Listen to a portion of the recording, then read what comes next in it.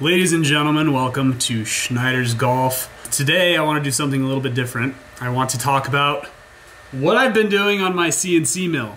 I have been doing a retrofit for about 9 months. So all of the crazy cool putters and things that I made have either been on my Tormach or they were already made. So things that I made with like Zach, things on Brian's channel, those were either already made or I made on the Tormach. I want to talk a little bit about what has gone into this mill retrofit. In 2016, I was looking on some local classified sites and I actually got this Cincinnati Aero for free from a local company here. And I had hired a guy to do a retrofit for me. Paid him a bunch of money up front and kind of got screwed on the deal. The machine never worked, the tool changer never worked, the RPMs were off on the spindle. It would just glitch out and shut off and go into E-stop, just like a machining nightmare. And so I kind of said, I'm sick of dealing with all these issues, and I cut the controller out, which is right here. This is what this clown had installed in my mill, which is pretty much a Mach 3 board with a bunch of relay clusters. And you can see how well that worked out for me. So I cut it out of my cabinet and I got online and was looking for a control solution and stumbled upon Centroid. Hit up my local Centroid rep who's been awesome to work with, got my board and just started going to work. I knew really nothing about wiring or anything, and I have poured over this wiring schematic. There's like food on it, lines on it. But I've pretty well memorized every single part of this wiring schematic because to hire a machine tech is like $200 to $400 an hour, and I just not making that many putters right now. So I have to do a lot of this stuff on my own, which is cool because it's a learning journey, and I really like the electronic side, the motion, the automation side of all this, CNC milling and stuff like that. But it does take a lot of time to learn, and so it's been 9 months pretty much of learning how drives work and encoders and relays and contactors and just all the things that go into industrial automation, which is a lot because I don't really learn things that fast. My limited knowledge has been growing and struggling late nights, early mornings trying to get this machine up and running, and it's been a piece at a time. The drive motors were the first thing. The wiring, like getting the E-stop to work. And I can say that I have the drives working now, and I have the spindle motor almost there. I just need to get the encoder working correctly. But let me show you kind of what I've done over these last 9 months. I think this mill's almost ready to work correctly and make some awesome putters. Check it out. All right. So we'll start in the cabinet. This is the biggest nightmare part of the whole retrofit. Let me show you around. So what we have here, we have power coming in, goes through a couple transformers, gets slimmed down to either 24 volts or 110.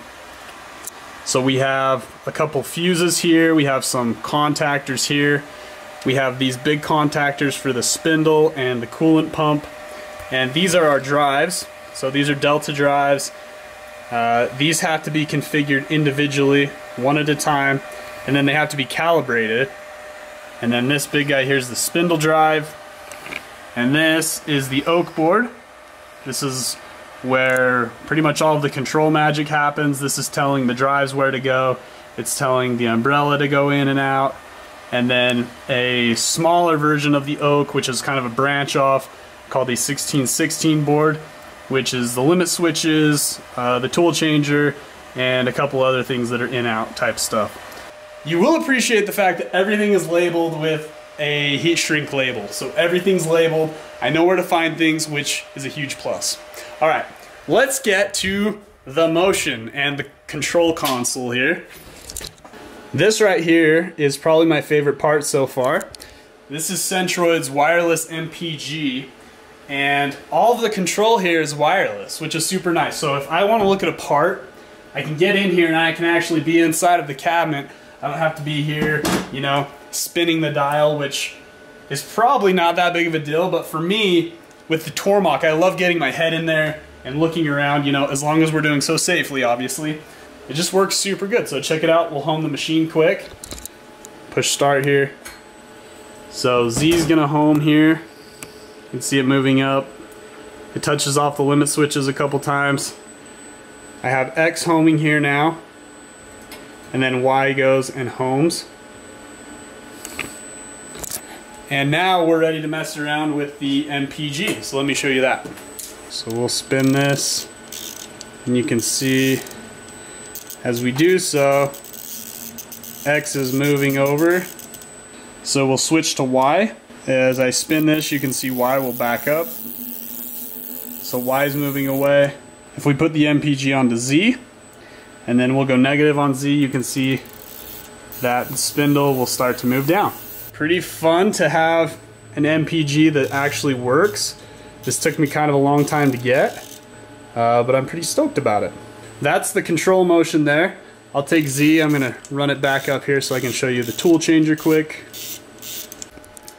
So right now I'm dealing with the spindle. Something's up with the encoder and the feedback. I can get the spindle to run, but it runs up and then it faults out. I'm trying to figure that out, kind of doing that tonight. It's just that, then the tool changer, and you should be good to go. I'm hoping that I'm close. This is kind of what the spindle's doing. Let me show you really quick here. So you can hear it ramp up and then it faults out. Just trying to figure out why we're getting a spindle fault. Going back and forth, changing settings on the drive. It's kind of time consuming, but obviously learning as we go. And then the other thing would be this tool carousel here. Let me show you this quick. So we got that to go, which is kind of fun. And then it'll go back home. And then the actual carousel moving. Let me show you that quick. And then we have the actual carousel moving, which is all, you know, got to be done through this motor and a proximity switch and a tool counter. So bottom line, there's a lot going on. It's very time consuming. A lot of it's over my head, but I just chip away at it a little bit every day. Hopefully, within the next couple weeks, this machine will be back up and running and we can make some really cool putters on it. I actually just got news that there's a Mazak horizontal available in a city that's close.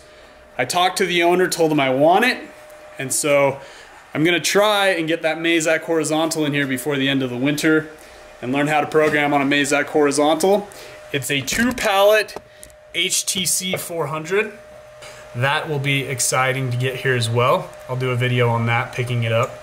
But that's kind of what's going on in the shop. That's where a lot of my time's going in the evenings. So the next steps would be to get the tool center wired up, buy one of those for this, and then also a probe to be able to probe off my work coordinates. That's all going to be really cool and fun when it happens. It'll be a lot more cost effective than buying like a Renishaw.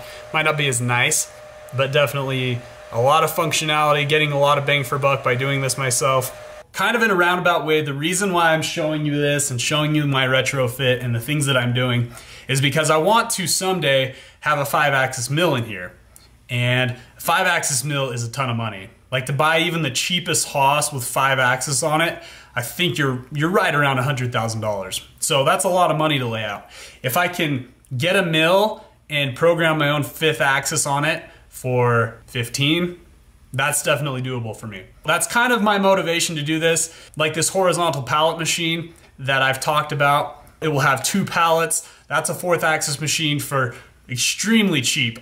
If it works, it's awesome. When it doesn't work, it sucks. I think my next retrofit I could do in a month or weeks and not 9 months. Just the learning curve is so big on something like this. But I think if I were to do one again, I could do it way faster, way cheaper, way more cost effectively.